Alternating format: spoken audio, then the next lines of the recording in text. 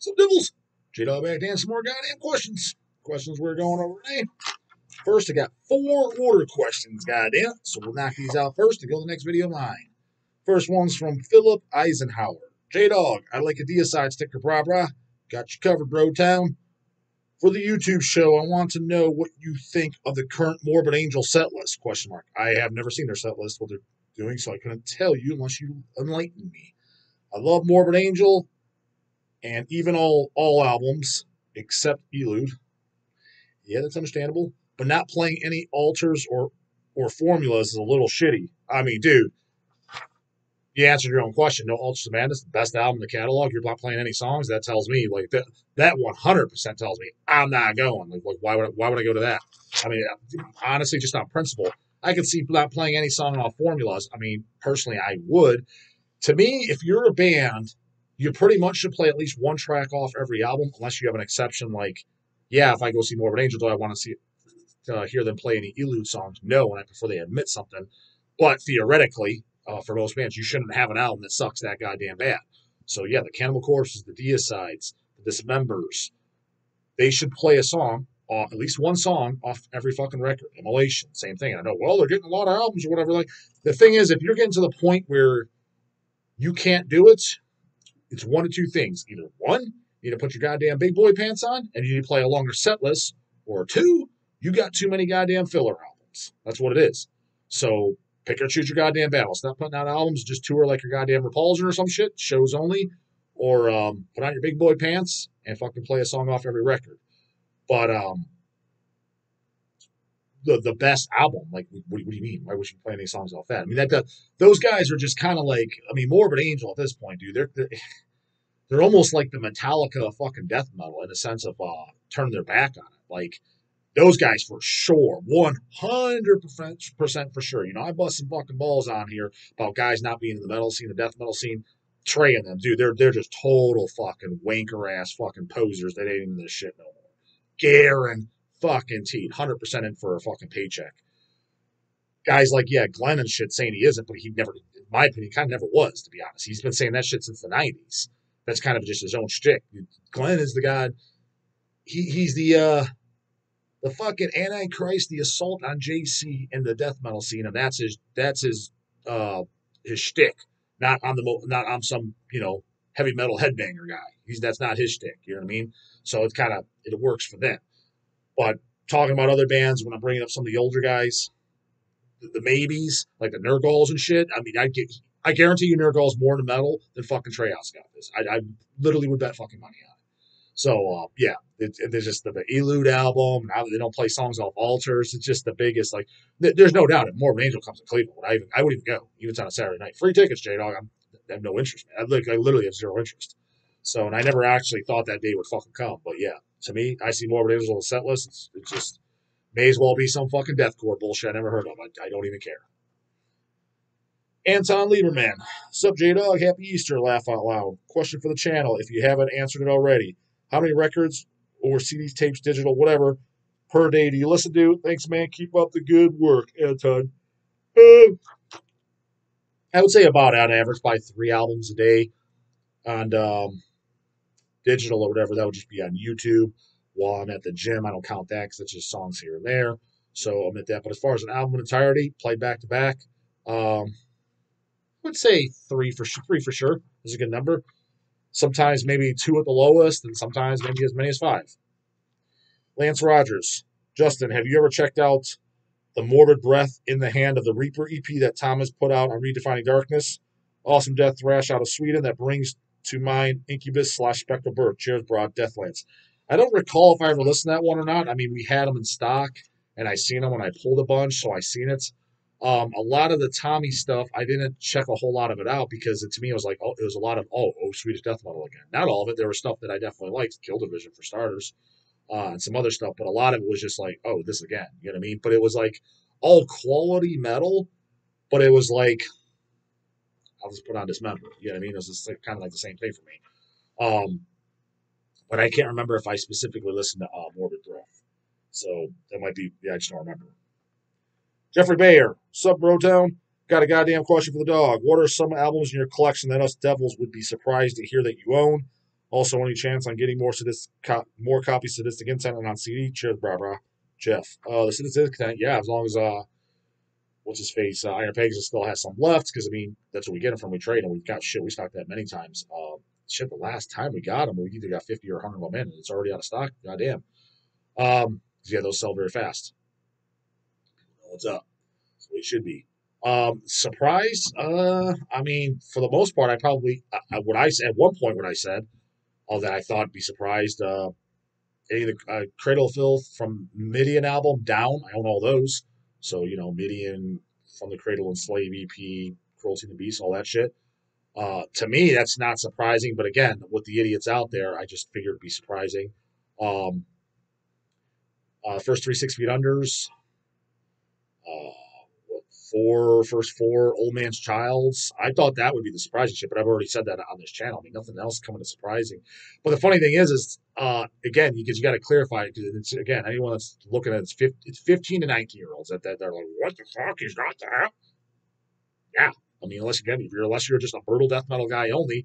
If you're in extreme music, most people had those.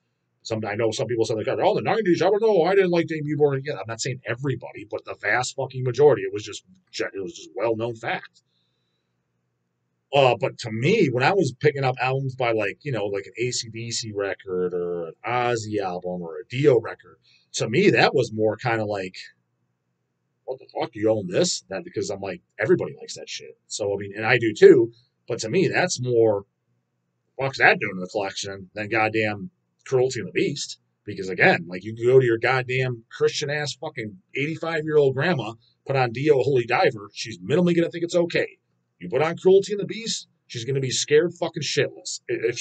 Assuming she hasn't heard any black or death metal yet, even through you playing it. So she's never heard it at all, because you didn't play anything for her, you put that on, she's gonna be, what the fuck is this?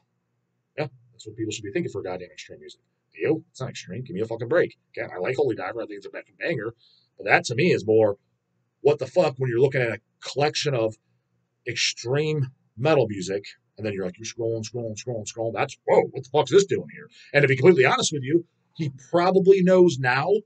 But if my dad, for example, was to scroll through my collection, there's some of those, he would say that. I guarantee you, if he was scrolling through my collection, oh man, what's this shit? Ever heard of this? God damn, I don't know. Oh man, this is that Screaming Demon fucking garbage. And then when he saw like Rainbow Rising, oh shit, this is a good one. Surprised you have that. He would totally say that. Surprised you have that. He's not saying, surprised you got Cruelty and the Beast. He's thinking, shit, this is too tough for my goddamn ears. I don't like this. So it's just hilarious when people put that shit on, like come over here and poke fun with like, yeah, a little Motorhead. Okay, well, dude, Cradle of Filth's way more extreme than Motorhead. Hate to break it to you, brah. So don't come over here like you listen to tough shit because you listen to Motorhead. Dad likes Motorhead. Give me a fucking break. So yeah, I would say it's the Motorheads, the Dios, even the Black Sabbaths and shit. That's more what the fuck's in your collection. Surprise that's in there. Over the Dave Newborn's Old Man's Child, 6 Feet Under Haunted, shit like that, dude. 6 Feet Under Haunted would fucking blow my fucking dad's ear sockets out. Oh man, I don't like this growling ass fucking heavy head banging fucking demon shit. That's what you fucking say. Put on Holy Diver though. Oh, this is a good jam. Just telling you, that's just goddamn true fucking story. So that's how it would go down. This goddamn idiot lying. Only 12-year-olds think Sanguizio Bog is cooler than Cannibal Corpse. Yep. And only 12-year-olds sit there and fucking talk shit about Dave Newberger, Cradle of Filth, Old Man's Child, 6 Feet Under, and then fucking, hell yeah, dude, Lemmy's the man. Fuck yeah, he's the heaviest shit ever. And again, I like Motorhead, but I'm just saying, you like some fucking, basically classic rock, bro. It's extreme world, in the extreme music world, who gives a fuck? Everybody likes them.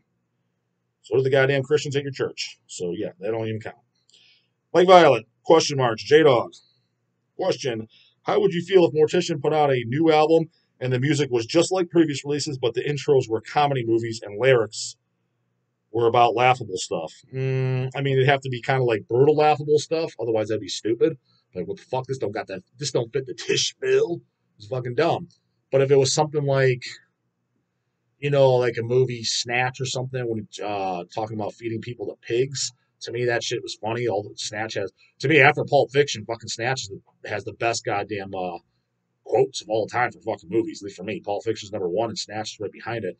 But it's got some quotes that would work for the Tish, like I said, because it's funny, But I mean, he's talking about fucking feeding people to pigs. It would have to be something like that. If it was something for fucking Dumb and Dumber or Ace Ventura, I was like, this is fucking stupid. This ain't the goddamn Tish. So prefer don't change a goddamn thing. Don't fix what ain't broken, goddamn it. Jenkins, question: is it just me, or are there a lot of canoes showing up on the comments lately? Lately, wasn't there kind of always from fucking day one? Ever since I started talking about posers or through Slipknot in the titles, there's just been canoes out the fucking wazoo. But whatever. Hey, I welcome. Say, come in and say something. I don't give a shit. You're only helping me out. Even the fucking haters. That's why I laugh.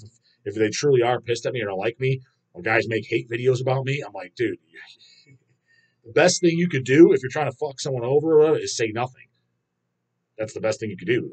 All I'm looking at is like, this is just, you're just helping me out. Free advertisement, free everything. There's no such thing as bad news unless it's your obituary, goddammit. That's the way I look at it. So yeah, make a way, say a way, keep it all coming. But yeah, most of these guys I'm just shaking my fucking head at, just rolling my eyes. Whatever, dude. Definitely a lot of those.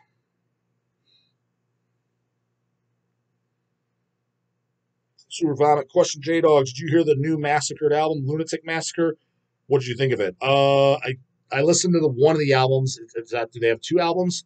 The one with like the greenish cover, I think, on YouTube. I was like, yeah, sounds like the Tish. I liked the demo CD more. Was it Massacred Assembly or whatever? There's two demos on it. I did prefer that.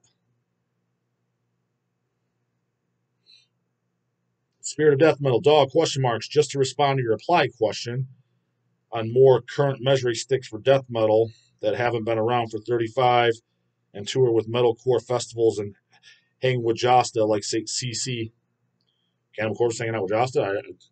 Shoot me a link to that interview. I haven't seen that one, goddamn. See how much trouble you had?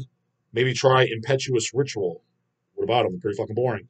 Maybe Pissgrave. Pissgrave's got cool fucking vocals. Outside of that, was nothing goddamn fancy. Autopsy's music is too true for them to tour with metalcore massacre massacre band. What does he say? Massacre? Is he talking mascara fucking brands too? Not only too cool or fucking dude, like they're just not big enough. Pissgrave. What they play Cleveland? What's going to be like 12 people there? Nobody even knows what the fuck that is. Impetuous Ritual. Do they even have a fucking fan base? I mean, a very small one. So you say they're not touring with them because they're too cool. No, they don't got a fucking fan base to bring shit in. CC, they're looking at it as a goddamn business at this point. And to be completely honest with you, I don't fucking blame them one goddamn bit. They've done it all, seen it all, been around probably before you were born, and toured the entire fucking world. They're doing it for a check at this point. So who's going to bring more goddamn asses and seats, butts and buckets? That's the way they're looking at it. It ain't going to be Impetuous Ritual. So yeah, they're going to fucking tour with whoever. Now, as from a fan perspective, yeah, it's kind of annoying. I agree. But I get it. From a non-dummy perspective, I get it. But like Autopsy, I mean, yeah, they're going to draw people, not CC wise. So it's kind of like they're going to bring a deathcore band who's fucking bigger than them. No, it's like they might open for the deathcore band at best for fucking more eyeballs on them. So it's like it's kind of like a bad analogy of what you're bringing up.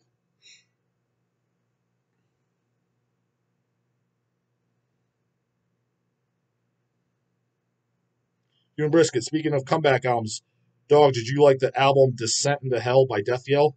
It's okay. I mean, it's more that South American metal that kind of like all to me is just like a lot of the South American metal and shit like that. I like a handful of it, but that's it. To me, I was like, yeah, if I got Morbid Visions, INRI, Bloody Vengeance, I'm kind of good to go for the most part. There's a few others. It wasn't really like the subgenre that I wanted a ton of bands from. That's just me personally. And I know that's somebody's favorites subgenre, and it makes sense because mine is, well, what guys it is. So everybody has theirs. That was just mine. I liked kind of like the classics, and that was it. So other stuff is I would put it on, I'll hear it, I'll listen to it. I'm like, cool, like bands like Blasphemophaga and shit like that. I'm like, it's cool, but it's nothing I'd buy. It was never the stuff that I was overly excited about. Becker H, Kings of Death Metal for me would be Dismember. They're the Kings of Sweden for sure, and to say that they're the greatest death metal band of all time, I don't think that's an outlandish statement either. And yes, they smoke Sanguizio Bog for a goddamn sure. And any of these kiddos that are listening to Sanguizio Bog or 200 Stabs that haven't heard Dismember, yeah, they're just missing out. It's just like you need to go to the goddamn back catalog. That's all. I mean, there's nothing wrong with you're checking out of what's in the time because you're just getting into this, and that's what the forefront. When I go back and look at it myself, I kind of did the goddamn same thing without even realizing it. You pick out what's coming out the time when you're first getting in it. Think of it a lot. When I was, 14, 15 and shit like that, what was coming out in 14, 15 around, late 90s, early 2000s? Look at a lot of shit that I like.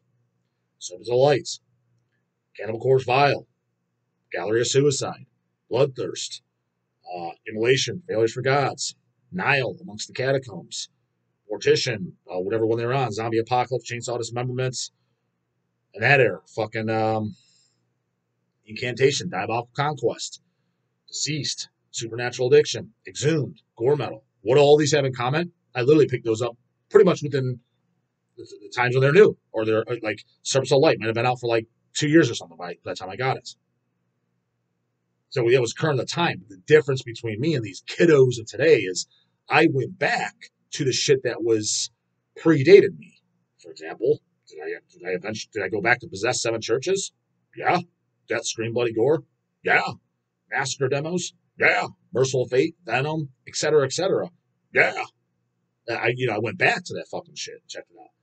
What I'm getting from a lot of these kids is now they're just kind of like either unaware of like the monstrosities and malevolent creations, which is completely just asinine to me. If you like some of this death metal shit, like those classics come before some of these newbies. Sorry, they just do.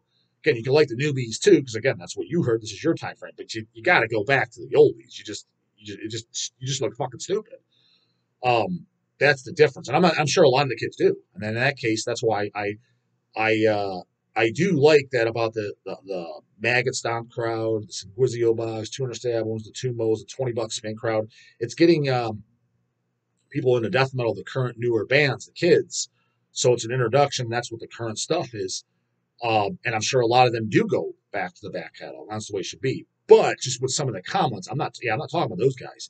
I'm ripping on the kiddos that fucking they're bringing shit up, and then they're ripping on Malevolent Creation or something. Like, what are you talking about, dude?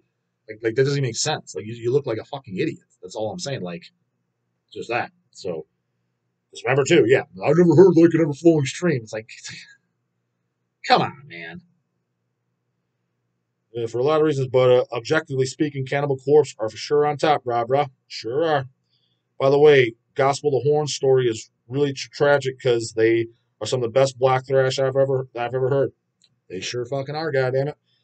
Even when I was 17, I would have been at that show because I love Toxic Holocaust at that age. So why wouldn't I like gospel? Yep. Well, that's for the guy below that talked about CC and not joining, but that's a band like Gospel of Horns, for example. I'm not saying they're like, why did they come up with that core shit? Because they're in the same categories of Impetuous Ritual and fucking Piss Craven. For the most part, nobody cares about them. You know what I mean? I care about them, but most people fucking don't. So the deathcore band would be fucking have to be the headliner, bring on Gospel of Horns, and if they're this big deathcore band, but what benefit is it to them to bring on Gospel of Horns? Unless they just so happen to be a big Gospel of Horns fans, which I highly doubt that's even in their fucking radar, but you never know, right? That'd be the only thing. I just want to bring them on because I'm a huge fucking fan. Otherwise, they're not, like, of course they're not going to do that. So it's like, that's another, you just use that band as an example. But it's like, I'm a big gospel fan, so and I know, like, just because you like those bands that you brought up, that don't mean shit. It's a piss poor fucking comparison to CC, the fucking biggest band, who's actually getting paid probably. Again, I'm guessing each guy in Cannibal, and my honest guess is they each make fucking 6 figures a year. So they ain't dicking around with fucking ham and egg or shit. Why the fuck would they? And I wouldn't either if I was in their boat.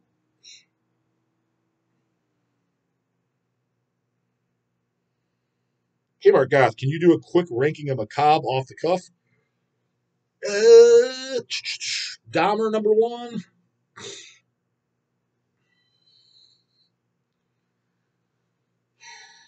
Second would be hard for me. Yeah, what would be my fucking second favorite? They're all so unique, but Dahmer would be number 1 for me. Second favorites, maybe Gloom. I would say Grim. I like Grim Reality more than Gloom, but I'm not going to use it just because it's only it's an EP, as opposed to Gloom was a full length. So if I had to pick one or the other, but as far as the sound and everything, I liked Grim Reality better. But let's just go stick with full lengths. because I would take it because there's more songs. So Dahmer, Gloom, probably Sinister Slaughter then.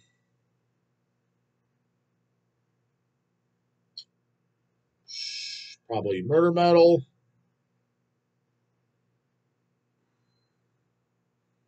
And toss up between the last two, Grim Scary Tales or Murder Metal or Carnival Killers.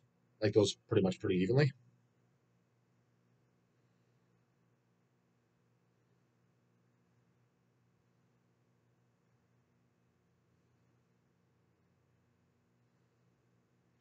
I see. What bands would you choose for HHB to do a world festival? Summer Slaughter was brought back to NZ back in 09 and was packed. What do you think of Diocletian? Diocletian, not really my thing. We stock them, it sells. It was nothing I cared about personally. If it's hand in hand, Diocletian or Gospel of Horns, I'm going with Gospel of Horns every goddamn day of the fucking week. And what bands would I choose for HHB to do a world festival? I don't know what the fuck the difference between a world festival. Let's just say a fest. I've kind of already answered that. My personal picks, top three would be Hemorrhage, Destroyer 666, and Pharmacist. Yeah, that would be my top three fucking picks. Comments, questions, you know what to do. But the guys, boss, get in tomorrow morning. Later, goddammit.